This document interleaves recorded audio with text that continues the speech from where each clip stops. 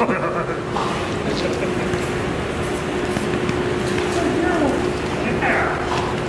crazy.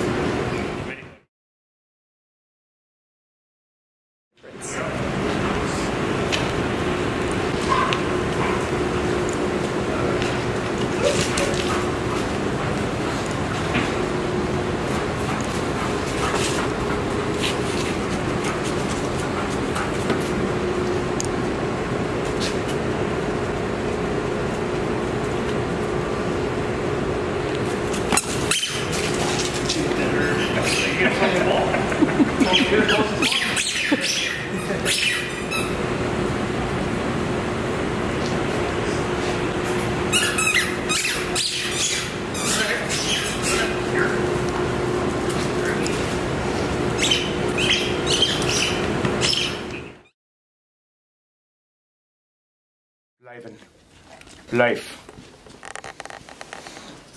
Oh boy, life. See if I can get his ears up, because so his one ear is really straight, and this ear kind of, when he goes sit, when it kind of dangles over, which you see in this, probably the pics you got from Lyle. He had, come here, oh, he had surgery a couple years ago on his ear. He broke a bunch of blood vessels in his ear, which they say comes from when because they shake their heads so hard. Really? So yeah, you can tell. I mean, he's the beast of the family in here. Oh yeah. But the biggest baby in the world.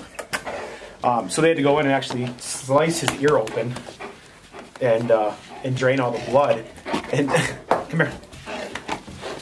And they tried to put him in a cone and wear that cone of shame. That didn't work out. He smashed it into the wall. And they told him, so they wrapped his ear up. And wrapped it full of bandages and said he needs to take a few weeks off of work. That night he tracked and found a guy in a field and almost bit him. And like he like ripped the thing out of his ear because he didn't want it. So that was that. That was that. So he's been good. He's gotten we've done a few competitions where he's gotten first and second place for